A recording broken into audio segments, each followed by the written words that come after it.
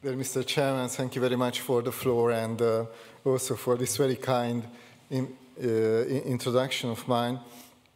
And dear colleagues, many things have already been told today on the history of codification of the Hungarian private law, and also many things have been said about the issues that emerged in the course of codification of the Hungarian Civil Code, the new Hungarian Civil Code.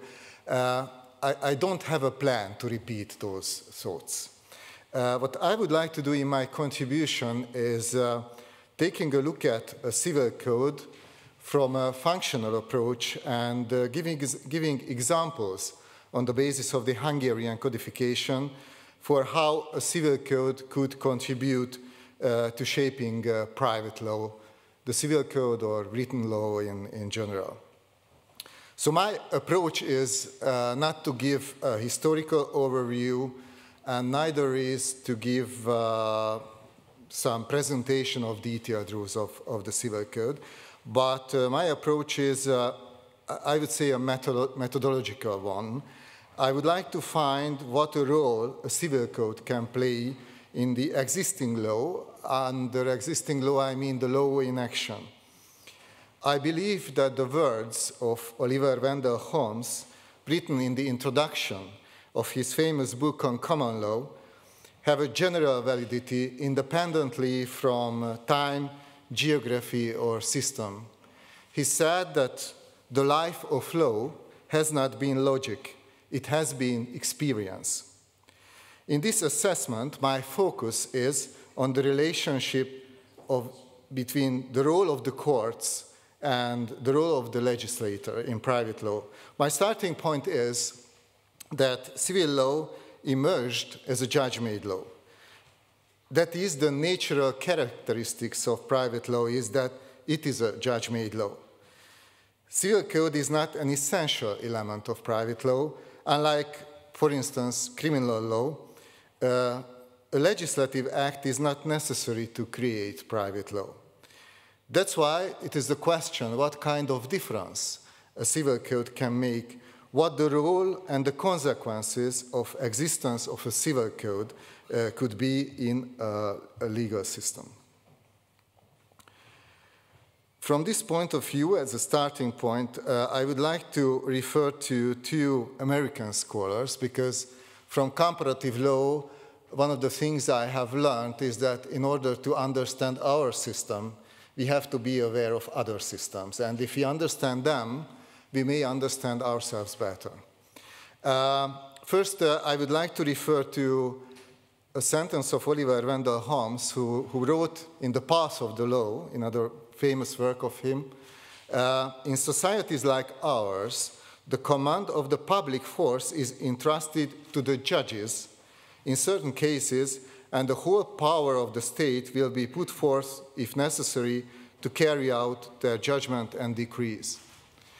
Benjamin Cardozo, in 1921, in his famous work on the nature of the judicial process, wrote the following: "Into the strange compound which is brewed daily in the cauldron of the courts, all these ingredients enter in varying proportions.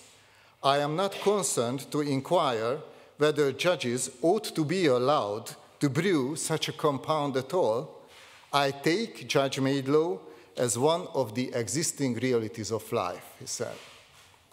And the question is, if there is a civil code, there is a civil law, a codified civil law, does it really make a difference?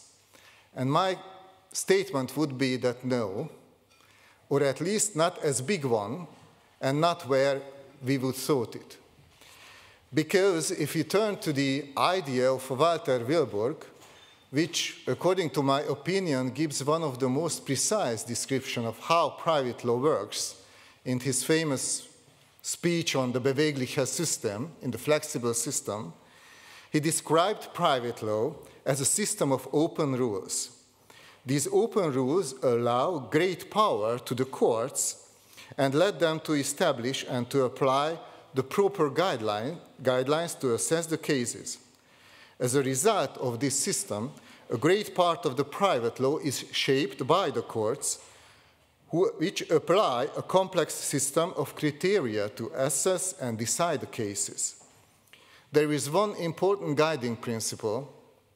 The guiding principle is that the same case is to be decided the same way, and different case should be decided in different way. From this point of view, I don't think there is difference between the legal systems, at least not the modern ones. I think there is a pitfall in concepts, because I think that's my experience that when we say law, we use the word law, we may have two different understandings in our mind. Because from one hand, the law may be seen simply as the order of the sovereign. That's just the order of the legislative power. This is a kind of up-to-bottom approach. The legislator says something and everyone has to obey. I think we would better call this as regulation rather than law. On the other hand, that's the other approach, law is to be seen as an autonomous order of organizing societies. This is a kind of bottom-up approach where the law is created and established by the courts via addressing social conflicts by their judgments.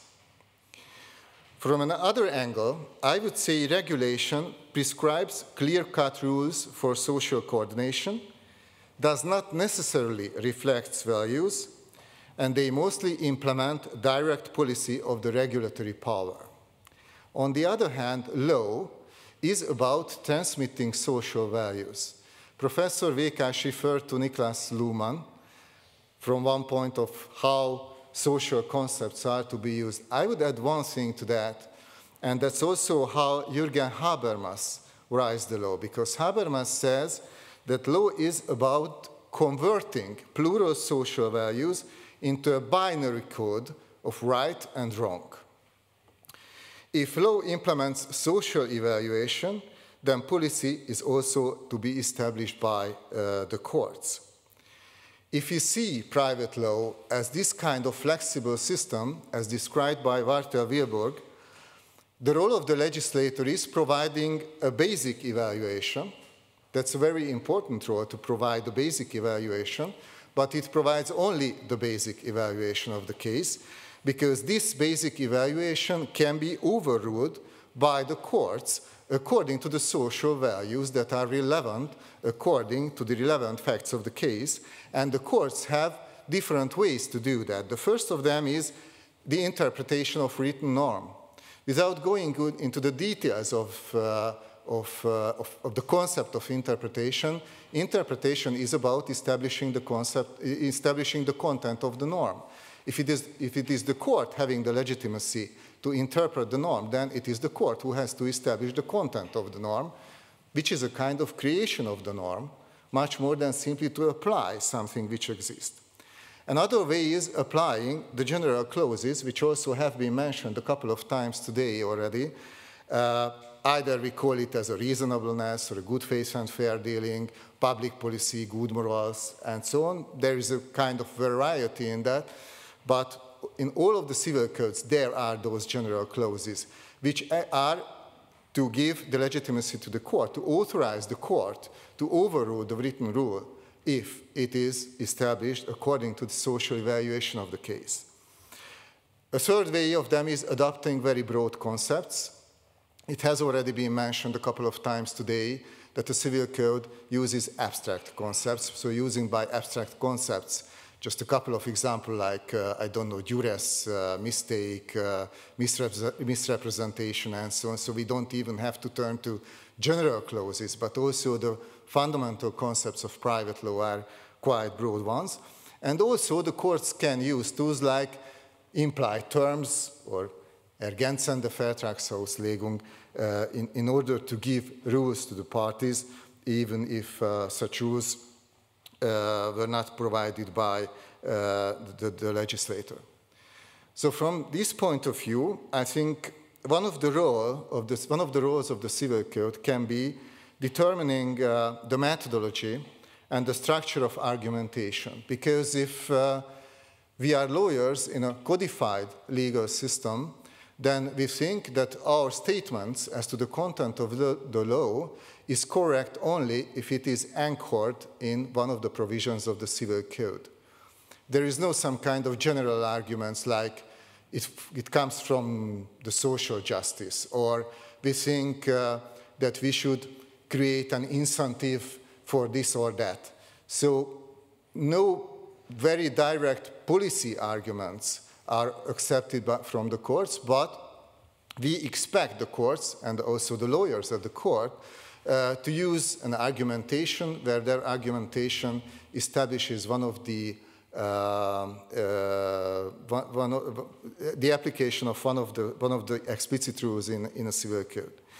A second one is providing a legal framework for phenomena of the society and economy.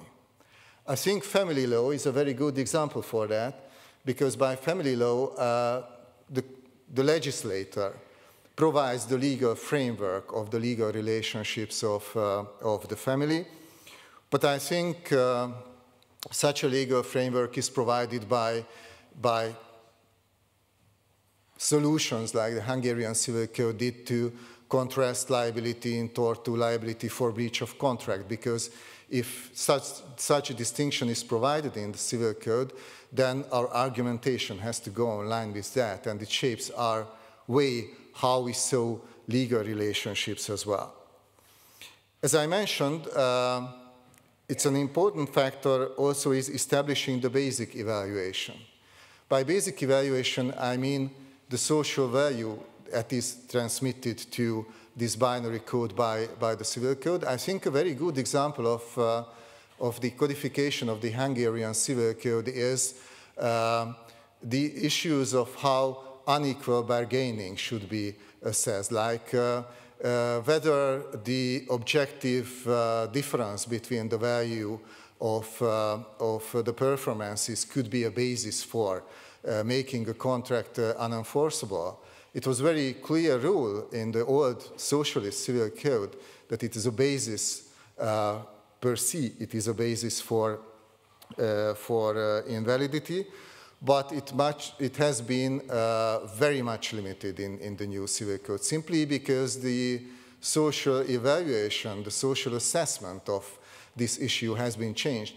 That doesn't mean that it became absolutely irrelevant, but we don't think it's important as it was before, simply because we have the very fundamental value of the freedom of contract as a kind of paradigm for the new civil code, and also because, as it has already been mentioned by Professor Vékás, it has been modeled after the commercial relationship, the commercial approach, and that's also one of the consequences of that. Of course, the Civil Code also may implement direct policy, like consumer protection, and also can implement a direct policy with a foreseeability limit by introduced also for the liability for breach of contract in the Hungarian Civil Code. It also may provide some kind of framework for legal instruments that might have been used in the practice also on the basis of the freedom of contract, but we think that it may have some advantages if they are defined, like the commercial contracts, also mentioned by Professor Reiner, because in the new Hungarian Civil Code, that was the reason for having the franchise contract, the distribution contracts, and also the trust in our civil code. It was clear that the trust relationship could have been created on the basis of the freedom of contract also before, but the problem was that in absence of this concept, the other parts of the legal system, like regulation on taxation, were not able to address it because there was not a type of contract like this. It may confirm, I mean the Civil Code may confirm and reflect trends in court practice. I think the strict liability for breach of contract was an example for that, because we established that it already existed in our court practice, but was not clearly provided that there is a different measure to be used for exoneration of liability for contractual and non-contractual relationships. And also it was something like that to do with the protection of inherent rights of persons, where also the Civil Code can overrule the court practice. It was also behind the revising of the concept of non-pecuniary damages in the Hungarian Civil Code, where the legislator wanted to give a message to the court practice. That's not a Hungarian example. I think the law Perouche is also a good example from French law, when the legislator wants to give a message to the courts that you shouldn't do that again because you went on the wrong way, and we have the power to do that. In order to give an example for how this system how this flexible system works and what kind of social values one may think of, I would give you an example on the binding force of contract, and there we may see how these whole things work. Because if you take a look at to the basic elements of the evaluation to be used to decide the binding force of the contract, we may identify basically 4 different social values. That means not too much, but we can identify 4. The first is the private autonomy. The strength of this depends on how informed and free the parties were in the course of contracting. We mean that more and more free and informed the parties were, we are less and less willing to declare their agreement as an unenforceable or invalid one. But if there is a lack of information or there is a lack of voluntary nature of the transaction, we are more and more willing to do that, say that no, it's not a valid contract, because the market paradigm is this informed and voluntary consent. The structural inequality of bargaining power is assessed by the consumer protection legislation. A second value is the protection of reliance on statements and conduct of the other party. The question is, and this is a question of policy, to what extent such interests are to be protected. I think the statutory limitation of liability for breach of contract to the foreseeability limit in context of breach of contract is a good example of that, because the law provides a protection only to a limited way to this reliance. A third point is, what I already mentioned, is the objective evaluation of the intended exchange. It's a question, are and to what extent the rights and obligations of the parties balanced. It's important in consumer protection law. It's less important in commercial relationships, where, as I mentioned, there is only just a very limited way provided by the Civil Code to make a contract unenforceable on the basis of this.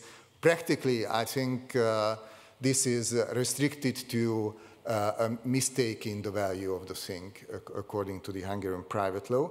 And the fourth value is the responsibility and self-reliance, simply because we think that the idea that promises are to be kept is a fundamental moral value.